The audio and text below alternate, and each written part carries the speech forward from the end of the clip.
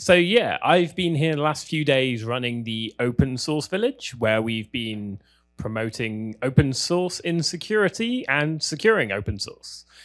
And I'm using our slot here today to shamelessly plug an open source package that I work on, along with my colleagues Ian and Ashwin, who are also in the room. So why should you care about MSTICPy? Well, if you work in any security role, really, from security analysis, threat intelligence, incident response, or security research, like myself, it's a tool to help you be more effective and efficient at your job, to automate and speed up regular processes, such as querying and analyzing data, to help you find new insights in your data through visualizations and analysis packages, and to kind of provide an easy way into the world of Python, and particularly Jupyter notebooks for security analysis. So if you've worked with KQL before, if you've worked with our security tools before, this is a really useful way of kind of tying together disparate systems and data sources into an end-to-end flow. We have users across Microsoft. They keep coming out of the woodwork. We've met quite a few this week who have come up and said, hey, I use MSTICPy. But teams like DSR, MSRC, SOC teams, LinkedIn, they use MSTICPy, but it's also one for the general public. It's an open source project. It's on GitHub. Our customers can pick it up and use it as well. So if you're talking with people in those roles, if you work in those roles, it's definitely a project to look at. So what does MSTICPy do? It's not an easy answer. MSTICPy is a collection of tools. You can use them as standalone items, or you can use them together in a tool chain or a process. But what we're trying to do is help with the common tasks that security roles face, particularly when we're talking about analyzing and understanding data to find threats and investigate them. Sorry, I think I have timings on these slides, so they keep changing. But we kind of have four key areas: collecting data, enriching data, analyzing data, and visualizing data. And these are what we see as kind of the core components of like a security analyst job. You know, you get your data from your data sources, whether it be your SIM, like Microsoft Sentinel. You collect that and combine it with data from other sources relevant to you, network data, endpoint data, whatever it might be. You then want to maybe understand that data in a bit more detail. So you want to enrich it with details from your threat intelligence platform. Maybe you want to get some context around who is data. Is the IP data in your data set related to some Azure assets? Then you want to go and analyze it.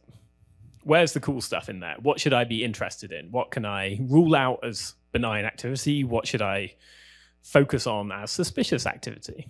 And then finally, you want to kind of see that data. So could be as a timeline or a graph, or maybe you want to create a process tree with your endpoint data. So these are really the areas we try and hit upon. These have grown over time. We primarily started with a focus on things like Microsoft's external-facing customer toolsets, so Sentinel, MDE, but it's grown to include third-party data sources, so we have support for Splunk, and also things like Custo. So if you're an internal team and you have all your data in Custo, we've got connectors for you. And these are growing over time. We, Ashwin, myself, and Ian have primarily been the contributors working on this from a Microsoft point of view, but we have a bunch of community members from across both Microsoft, but a bunch of third parties as well, who are contributing things like data connectors, analytic modules, threat intelligence providers. So our support and breadth is kind of growing all the time. It's a Python project, and it will kind of run in any Python environment. but it's built primarily for Jupyter notebooks. So if you're not familiar with Jupyter notebooks, they are a great interactive browser-based compute environment where you can run blocks of code and see the output of the code. They're really good for experimentations. They're heavily used by data science and science in general. But they work really well for security analysis, where you want to try something out, see if it works, maybe do something else. And so we've got lots of features in Jupyter notebooks, such as widgets to help you select and view data in a really easy manner. So things like Alert Viewer is a feature that allows you to see a list of alerts, select them, and in real time kind of see the various values associated with them. You can also, when you're using notebooks, scale them out quite easily. Netflix is a big user of notebooks. They've done a lot of projects on this. They've blogged about it a lot, but a lot of Netflix data jobs just run on notebooks. So if you're thinking this isn't something that's going to scale well for an enterprise level SOC, say, it really is. You can also automate them with various tools and platforms. Things like Papermill allow for headless execution of a notebook. You can pass it a parameter, say an alert ID, and ingest that into the notebook and execute the notebook without having to touch it. So lots of cool things you can do with them. Now, hopefully MSTICPy sounds like something you're interested in. If it is, there's kind of two good places to go and find out about it. The first, obviously, is GitHub. It's an open source project. Everything is on there. We also have what is a pretty good set of documentation, even if we do say so, on Read the Docs. We have done a bunch of training. So at FireCon, if anyone was there, we did some training on this. We've also got a bunch of webinars and blogs online about getting started. You can also reach out to us. MSTICPy at Microsoft.com goes to the three of us. We are more than happy to help you get started, run training for your team, take feedback, feature requests, whatever it is. Really, this is a kind of living and growing project. Now, rather than do a demo, I thought I'd just point you at our lab. So we built this for PyCon the other year, actually. And what it is a fully browser-based lab where you can go to this URL. It will spin up some compute provided by the Binder project.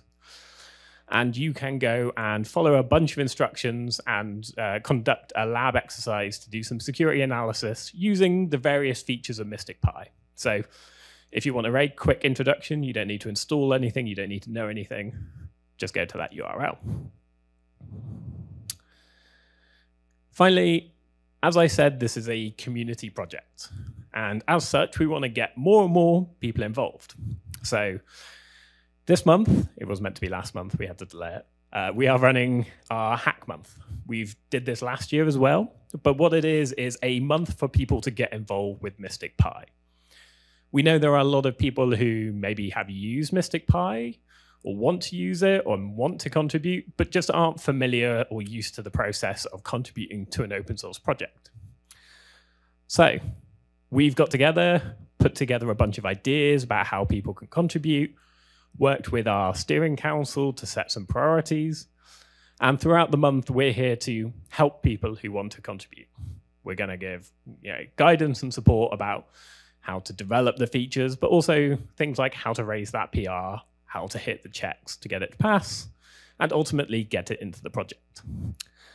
So if you think this is cool, or if you've used MSTICPy and think it's missing something that your team needs, feel free to get involved with Hack Month and contribute it to us. We've already kind of got loads of great ideas out there, but we're always open to more. So that's it. Thank you very much.